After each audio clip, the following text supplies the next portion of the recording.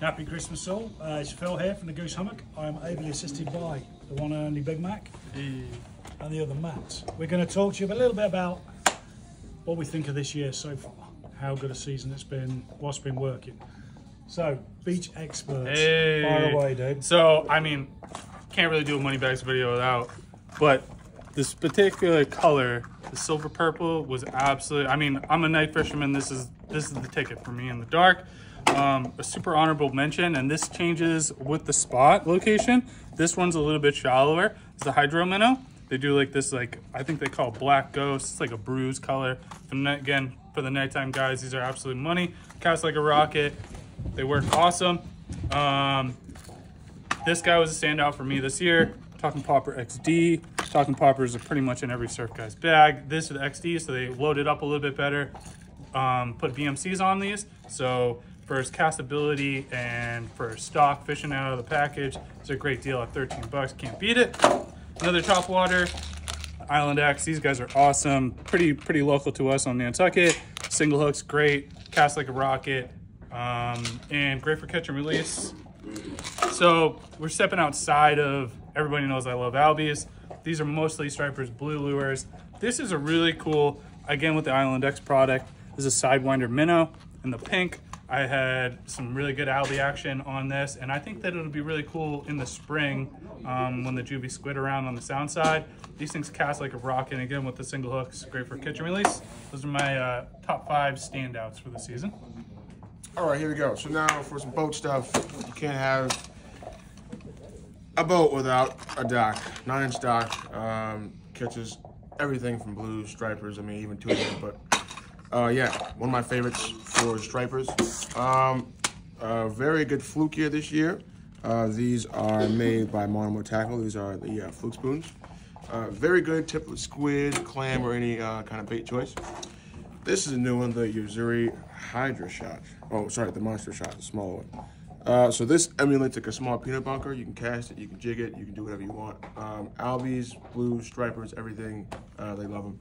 And for the schoolies, everyone here, if you work here, you must have a top neck pencil. Bone, 5-inch, you just can't beat it. So come get you one of these. That is true. The truth has been said. That is true. So let's talk about, before we go and do offshore, Oh, we the talked actual, about the lures. Yes. What was the fishing? What made you year? So obviously the night times is what's making it for me, but I actually did a lot of topwater fishing this year. So waking up in the morning, trying to get a couple hours in before work. That's why these guys kind of had a standout. So a lot of times it's basically soft plastic, bucktails, and the minnows for me. But we had a really great, topwater bites. You know, we had great peanut bunker around in the fall. It really made that bite for me.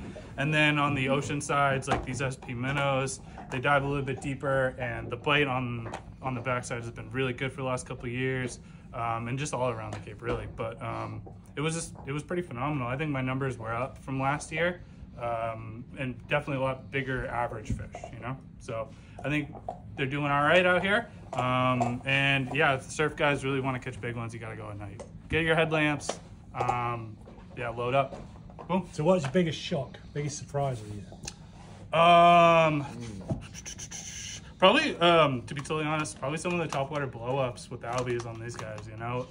Everybody fishes their boxies, and a lot of soft plastic stuff, but it's cool stepping outside of like the norm of like what we throw every day, you know? It's like, I have a million SPs, I throw them all the time and they work, but sometimes having that new lure, you know, maybe like one of these, the Island X topwaters, you know, made it a lot easier for me to maybe give them a little slack line, they hop off on the beach. It makes it nice, you know? Especially we had like a week there where everybody was getting hooked.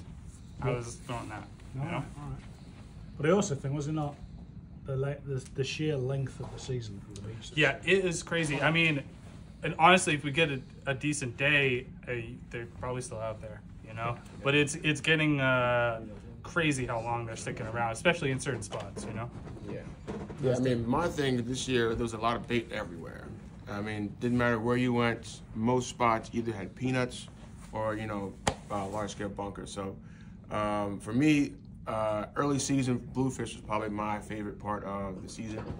That's how we start off our year with saltwater fishing. From about the first week of May to like mid-June, blues on the sound side were everywhere. I mean, if you had a kayak from shore, from boat, they were just everywhere. So for me, bluefish this year was phenomenal. Best bluefish in what, 10 years? Yes. Insane. Huge. Big ones. Chunkers. And on the flats, you don't even up in skinny water. Me and Matt had some great days out on the kayak, and it's just awesome. You know what I mean? Starby's gonna be a little finicky some days. Blues just want to murder everything in the water. You know, We love love it. aggressive, Oh yeah, especially on soft plastics. yes, yeah. and especially as Jip from Jim. Good for business. Yes. So, okay, right. There's the dog. You bored yet? No. Yeah. So we're going to talk a bit about offshore. Offshore, bit like the inshore scene, in my opinion. Lights out, batshit crazy. Phenomenal season. Phenomenal both for the small fish, albeit they got here. They came here and they disappeared. Then the giants moved in. Moving off Chatham was, lights out this year. The season closed twice because the quota was caught for the big fish. I was fortunate to caught the biggest fish. I mean, the dog caught fish. Ironically, we talk about bluefish. My second biggest fish of the year was on a 14-pound bluefish as a bait, which we caught him on one, which is cool. So, but the overriding thing, I think, on the tuna grounds was the jig bites. The jig bite was just like it hasn't been for years and years and years. The ones that were killing it, these are the Nomad Streakers. Okay, we've managed to get them later on in the season. We got them in the 200s. We were only getting them to like the 160s, which is a bit tough in that deeper water. We brought Johnny's jigs this year. Obviously, Johnny's, you need to hook them. I need to put the hooks on. We rig them with BKK assists. Johnny's did really well, all the way up to 300 grams. An old classic, the Point Duke Deep Force. We brought those in again this year. Jeff got us on the books. They killed it, did really well. And also, as a new product this year, is Ron Z, which we've all known has been an absolute classic. Ron Z brought out Paddle Tail, which did really, really well because it's got a really big profile body. They work great on the stripers. They do a 3X hook set. This is actually the 4X with a swinging head. So those paddles did really, really well. The canyon scene was a little bit quieter this year, mainly because you had to remortgage your house to get there, and it slowed it down a bit. We lost our first swordfish at the boat, which is a bit of a shame.